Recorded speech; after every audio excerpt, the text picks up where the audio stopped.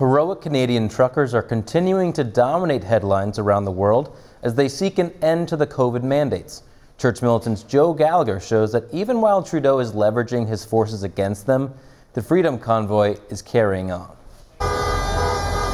Trudeau came out of hiding yesterday to slam the truckers, not to negotiate with them. Individuals are trying to blockade our economy, our democracy,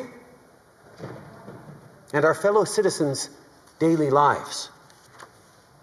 It has to stop. The Prime Minister also let loose his minions while he figures out how to handle the historic uprising. Ottawa police are confiscating fuel from the convoy. We went after the funding. We're going after the fuel. This week, an Ontario Superior Court justice forbid the truckers from honking, deciding Ottawa residents' right for quiet supersedes the truckers' right to protest. But there's pushback from the people. Honking is vilified, but not the unfair termination of essential workers or the loss of the ability to hold a loved one in final days. A Canadian military veteran called out Trudeau. I didn't serve this country to be bullied by a prime minister that ran away like a chicken.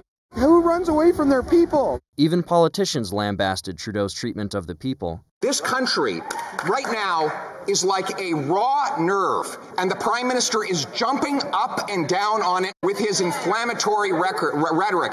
The effect of the convoy is stretching far and wide. 500 miles southwest of Ottawa, at the Detroit-Windsor border, the flow of truckers is blocked over the Ambassador Bridge.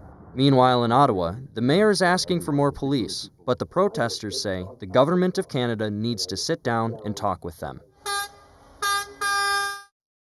In breaking news, a key leader of the Freedom Convoy, Pastor Artur Pawlowski, was arrested today at his home in Calgary by armed police. The arrest came just before Pawlowski was scheduled to speak to a truckers' blockade in Coutts, Alberta.